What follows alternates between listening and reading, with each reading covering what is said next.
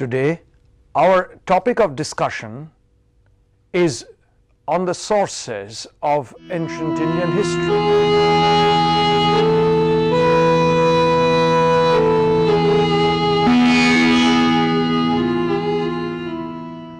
Why the study of the history of ancient India should begin with a discussion on sources. Why sources are so important for the historian. Now we have to remember that the subject matter of history concerns past. It can be a remote past, very ancient past, it can also be a recent past. The historian looks at the past from his or her position at the present. For the present times, the developments, the happenings, the incidents are reported almost instantaneously by electronic media, by television, by newspapers. The analysis of news in newspapers, in radio. What happens if the situation is of a relatively longer past, and if particularly of a very remote past, when the historian was definitely not present at the time the events or the developments or the situations of the past are being studied. One has to look for some kind of evidence. The understanding of the past is important because what we observe at this moment at present is in fact the result of the accumulation of many events and many experiences that had happened in the past. And the understanding of the historical past is often dependent upon some kind of evidence which is available to the historian of the present. What is an authentic information? What is not an authentic information? How to judge it? This requires a very special type of professional skill with which the historian must be thoroughly acquainted and fully capable of utilizing those skills. That's why the information and the sources of information is so crucial for the understanding of the past. The remoter the past, greater is the importance of finding out the sources of information about the past. Let us take an example. We all know in 1757 at the Battle of Plassey, the English East India Company defeated Nawab Siraj-ud-Dowla of Bengal and captured power. With that began a very major transformation in the history of India.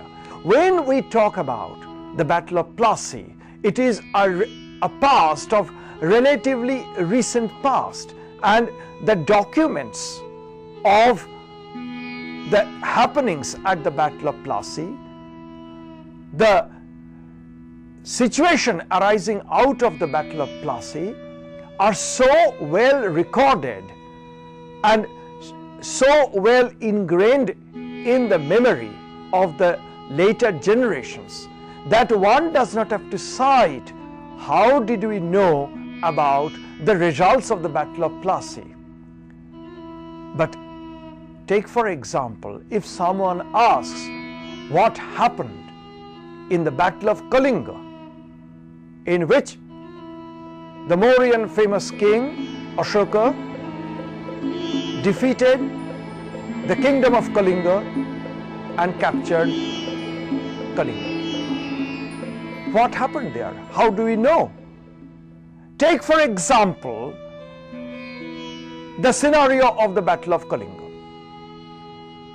We know about the Battle of Kalinga from a large number of Buddhist texts in which Ashoka's life, who was a devout Buddhist, has been described.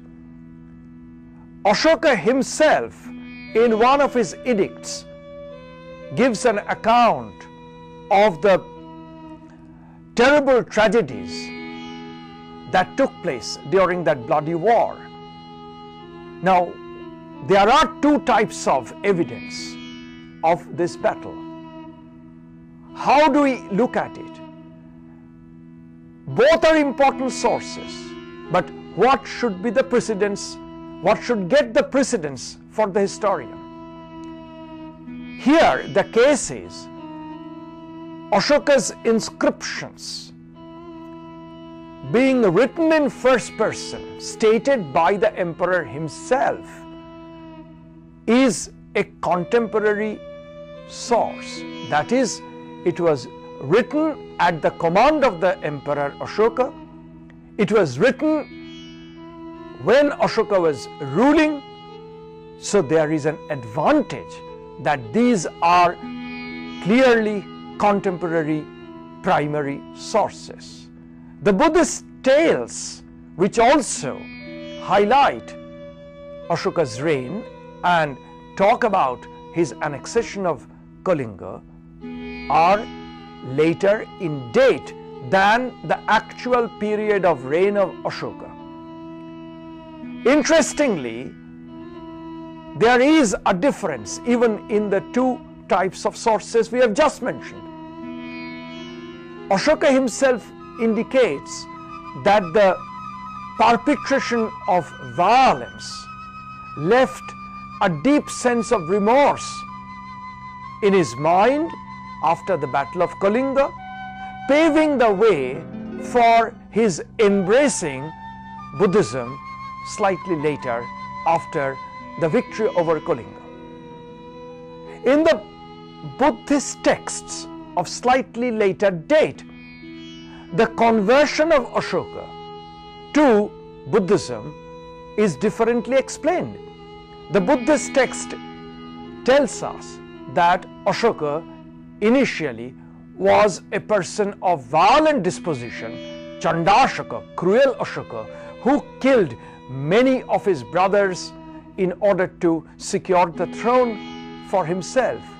Once he sat on the throne, he was full of remorse and became a pious ruler under the influence of Buddhism. The transformation of Ashoka the cruel, Chandashoka, to a pious ruler, Dharmashoka, because of the influence of Buddhism. Now the two sets of stories are different, but the inscription of Ashoka being a perfectly contemporary source exactly during the time of Ashoka's reign, and because the inscriptions are stated in the first person, Ashoka himself states that he was full of remorse after the devastations in the Battle of Kalinga.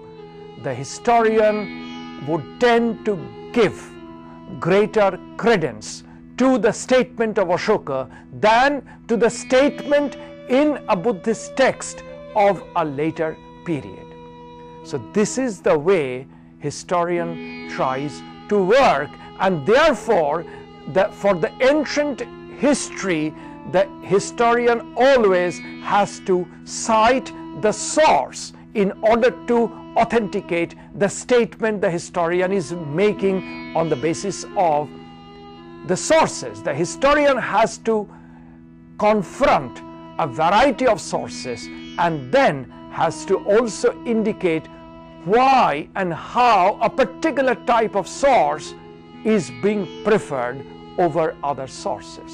So the approach to the sources is directly connected with the methodology of looking at the past, that is historical methodology. It also is connected with the question of historiography, that is how the historian looks at the past. What are the questions and issues that lead the historian to a particular type of inquiry into the past. We shall look closely into how the historian works with the sources of information. There is, as we now can find out, no single source to understand a particular period of history, no single source to understand a particular situation that developed in a spatial and temporal context. It has to be, but because of the fact that the more remote the period in the past, we only get fragments of information that some authors chose to inform us about. We can also find out why certain authors of the past decided to highlight a particular event of the past and not engage in other events that must have passed during that time. That also is a process of inquiry for the historian. So the sources being simultaneously fragmented and fragmentary in nature, one has to combine the evidence of different types. What long time back D.D. Kosambi suggested the combined method of Indology. Kosambi tried to combine textual statements with linguistic and philological analysis, and then what is available in written texts needed to be checked, verified, contrasted, supplemented, complemented with field archaeological, ethnographic and visual documentation. Now this is a complex operation. Let us try to look at the preference for sources and the ultimate result that comes across. The discovery of a completely new kind of information can upset or lead to a rejection of the earlier assessment of the past. A typical example of this would be the discovery of the famous Harappan or Indus civilization. We know that the first discovery of the Harappan civilization came around 1921-22. Soon after that, a well-known edited volume on ancient Indian history, namely the Cambridge History of India, Volume 1, edited by E.J. Rapson, came out. Now, when this book was being written, there was no knowledge of the Harappan or the Indus civilization. When the book came out, by that time, Harappan civilization is now known through the excavation at Harappa and Mohenjo-daro. So there is a new frontier of knowledge and also a gap in knowledge of the ancient past. Therefore, a supplement to the Cambridge History of India Volume 1 had to be written by a noted archaeologist, in this case Sir Mortimer Wheeler, under the name Indus Civilization, which came out as a supplement to Cambridge History of India Volume 1. This is the result of the sudden discovery of something completely hitherto unknown before. Let us take a look at something else. The noted historian of ancient India, Professor Ramila Thapar, in a well-known survey of early Indian history named History of India Volume 1 under the well-known Penguin series of non-fiction books, wrote a very lucid survey of the pre-1300 Indian history. In that came a chapter covering the period from 300 AD to about 650 AD. There, the caption of this chapter was towards a classical pattern, towards a classical evolution. 40 years later, the same period, in the pen of Professor Ramila Thapar, in a new book, Early India, from the origins to 1300, the same period is given a different name. The new name is, for the same period, 300 to 650 AD, threshold times. Now here, the historian's assessment of the same 350 years have undergone considerable modification in the light not only of some new sources but her rereading, revisiting old known sources of information. Because in the 40 years that elapsed from the first publication to the second publication, Professor Ramila Thapar reassesses the known sources with new questions. Therefore, actually the period is revisited with new types of inquiries by Professor Thapar. That's why very elegantly she said the second version of the same book is almost autobiographical, because the author's position, author's views have changed over 4 decades, which is only natural. Therefore, once again, a cardinal principle: the sources are not finite, the sources are not complete, the sources are relatively indefinite, lack of definitiveness in the sources are fragmentary, and therefore requires constant re-evaluation, revisiting, reassessment, and therefore the historian arrives at new explanations of the past. With that, if a completely unknown evidence, an unknown fact is discovered, then it might lead to a complete overhauling of the assessment of the past. This is how the historians who came across this new inscription had to revise the earlier assessments of the historians of previous generations. What are the different types of sources for the study of ancient India? Moment we talk of sources, our idea is that of written words, texts, inscriptions, books of ancient times, written in various ancient languages.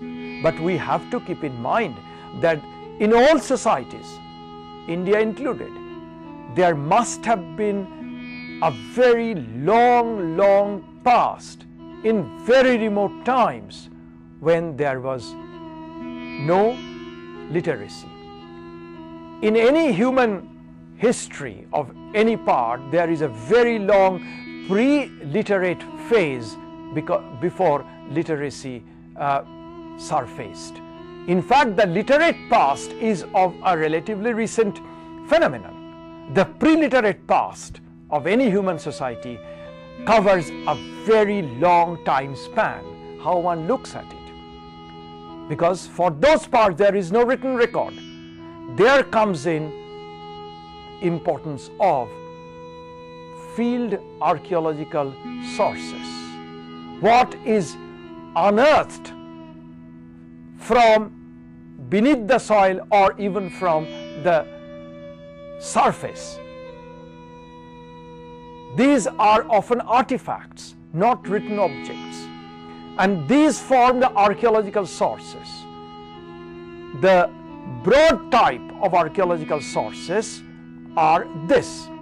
One has field archaeological materials from explored and excavated sites, like pottery, like tools, implements made of stone, metal, bones, etc.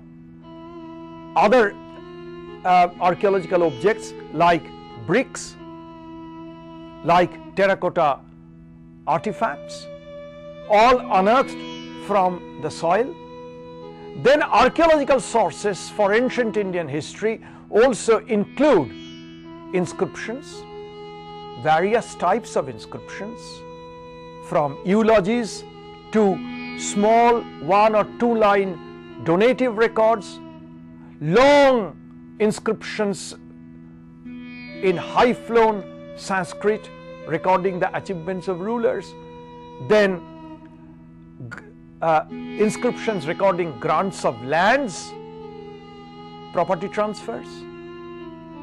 We also have included within field archaeological materials, archaeological sources, coins of different metals: silver, gold, copper, billon, which is actually an alloyed metal. And then within archaeological sources we have monuments and visual arts like stupas, chaityas, structural temples, and sculptures made of stone, made of metal, sculptures made of terracotta, and of course paintings. Beyond this archaeological sources, we have textual sources, literary sources. And in literary, once again we have 2 broad subdivisions: indigenous literary texts and non-indigenous literary texts. Indigenous literary texts consists of the vast Vedic corpus. Then we have what may be called the normative texts, in which we take the Arthashastra, different types of Dharma Sutras, Dharma Shastras. These lay down the ideals, prescriptions, norms, recommendations on institutional history. In the literary sources, we also have very vast body of texts called the Puranas, which record different types of traditions. Puranas are almost encyclopedic in nature and discuss various things, particularly religious sects, rituals, understanding of the past, understanding the historical geography of early India. Then we of course have a very large body of texts on religious activities, rituals, and philosophical texts. Among the indigenous texts, we also have some technical literature, not dealing with religious themes per se, but what may be called secular subjects, like texts on grammar, the famous text of Panini, like a text on medicine, the text prepared by Charaka and Shushruta, the celebrated texts on medicine, surgery, or texts on mathematics, astronomy, astrology, say by Aryabhata, by Brahmagupta, by Varahamihira. So these, we also have under technical treatises, lexicons, the best example being the Amarakosha or Namalinganusasana by Amarasingha. Texts written by non-indigenous writers. Some of them did visit India and left behind their accounts and impressions of their travels in India. And some did not come to India, but wrote about India, its people, its civilization, the situation in India from derived knowledge.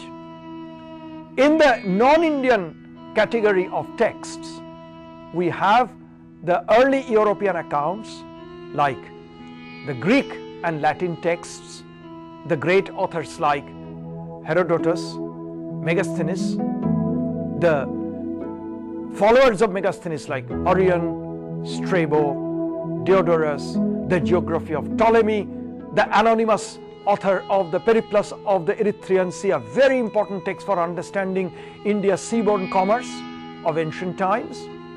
And much later, someone like Marco Polo, who did visit India in the late 13th century.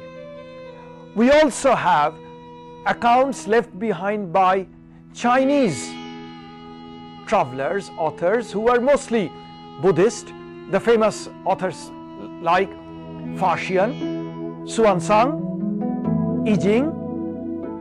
More or less close to this category are also the Tibetan accounts, say of Dharmakirti, and much later of Lama Taranatha, though it really does not belong to the period of ancient India, but it's important for understanding the history of Buddhism in this country. We also have a large number of texts written in Arabic and Persian language. The authors like Suleiman al-Masudi, the great al-Biruni, a very erudite person of 11th century who lived in India, read about India, mastered Sanskrit, and left his impression about this country. We also have the anonymous text on geography, Hudud al-Alam, that devotes a chapter on India. We also have the travel account of the 14th century Moroccan traveler Ibn Battuta, extremely valuable. And along with that, there can be a completely new type of sources from that part of the globe, that is the Arabic-Persian civilizational zone. We also have from 11th to 13th, 14th century trade letters, business letters of Jewish merchants who came to India, and they left many of their business history in their letters.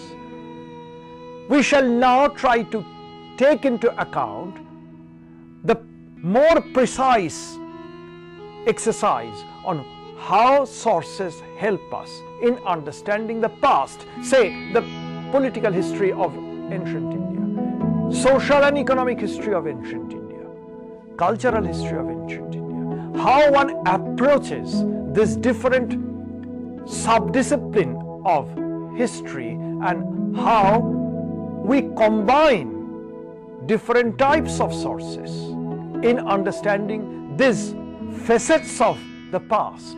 It is very likely that in our understanding, say, of political history, we might get conflicting images from different types of sources. How one tries to resolve if two or different types of sources make conflicting claims. We can look at these problems more closely of the use of sources in the subsequent discussions.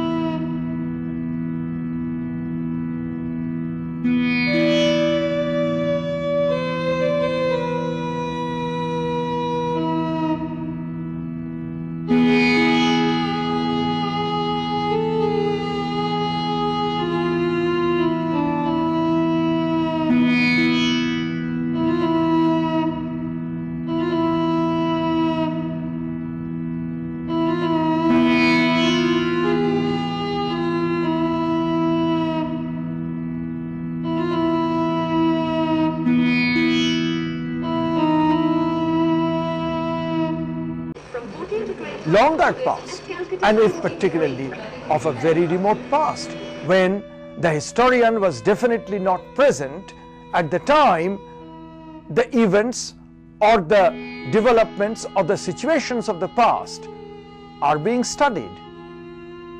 One has to look for some kind of evidence. The understanding of the past is important because what we observe at this moment at present is in fact the result of the accumulation of many events and many experiences that had happened in the past. And the understanding. Today, our topic of discussion is on the sources of ancient Indian history.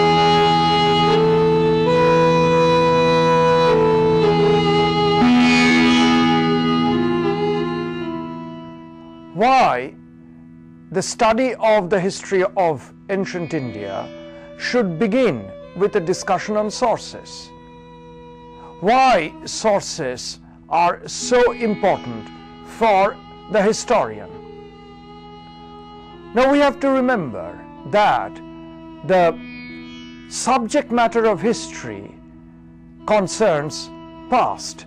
It can be a remote understanding of the historical past is often dependent upon some kind of evidence which is available to the historian of the present. What is an authentic information? What is not an authentic information? How to judge it? This requires a very special type of professional skill with which the historian must be thoroughly acquainted and fully capable of utilizing those skills. That's why the information and the sources of information is so crucial for the understanding of the past. The remoter the past, greater is the importance of finding out the sources of information about the past. Let us take an example. We all know in 1757 at the Battle of Plassey, the English East India Company defeated Nawab Siraj-Dowlah of Bengal and captured power. With that began a very major transformation in the history of India. When we talk about the Battle of Plassey, it is a past of relatively recent past, and the documents past, very ancient past, it can also be a recent past. The historian looks at the past from his or her position at the present. For the present times, the developments, the happenings, the incidents are reported almost instantaneously by electronic media, by television, by newspapers. The analysis of news in newspapers, in radio. What happens if the situation is of a relatively